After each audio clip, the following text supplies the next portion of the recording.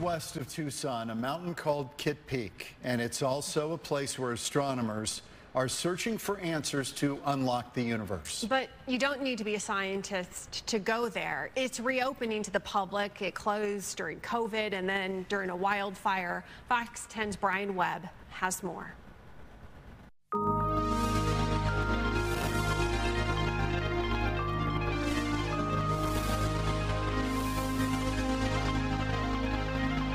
A cluster of telescopes sit atop Kitt Peak, close to 7,000 feet above sea level. Call it a booster step to the stars and an Arizona gem hiding in plain sight. We've lived in Tucson for 40 years, I guess, and it's the first time we've actually visited. Never been up here before, heard about it a long time ago, but just never made it up. There are more than 22 observatories up here, the largest concentration of telescopes anywhere in the world, each one with its own measurements and missions, from searching out near-Earth objects that could threaten our species to finding other Earth-like planets and understanding the mysteries of dark matter and dark energy. Dick Joyce has worked on the mountain for 51 years. The goal is to study the distribution of galaxies in the universe going back in time to try to get a history of how galaxies form, come together, and cluster over the last 8 billion years. And then there's this monster, the McMath Pierce Telescope, the size of the Statue of Liberty, and until recently, the largest solar telescope on Earth.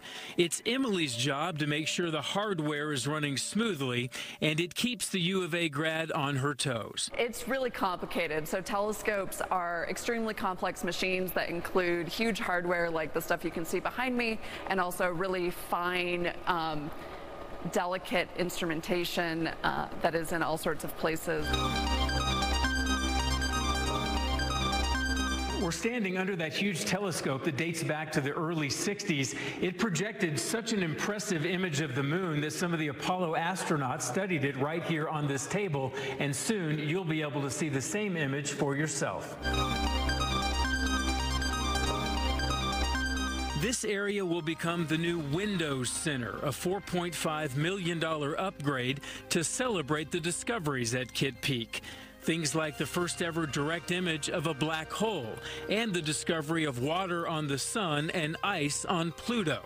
There's also a chance for average Joes and Janes to live like a real astronomer. You essentially become a visiting astronomer, and you get your own observatory, your own guide, and the ability to take pictures through the telescopes, eat at the staff cafeteria, stay in the dorms where researchers stay, and really get the full all-night experience of staying here until the sun comes up. But this spot is about more than just science. It's also sacred land for the Tohono O'odham tribe, something Vivian is proud to share with visitors. Whatever you're feeling within you, and you're down in Tucson or down in Phoenix or wherever you're coming from, you come up here, you feel totally different. You feel relieved. And the tour takers we talked to give Kitt Peak a 5-star rating. I think just seeing the actual mirrors inside the telescope and just how big it is, how long it is. I think what's really cool is they're building a new facility that they'll be able to use for field trips and things for kids and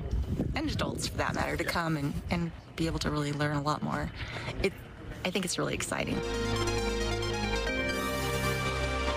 Kitt Peak, Arizona, a quick trip from Tucson that's out of this world. Brian Webb, Fox 10 News.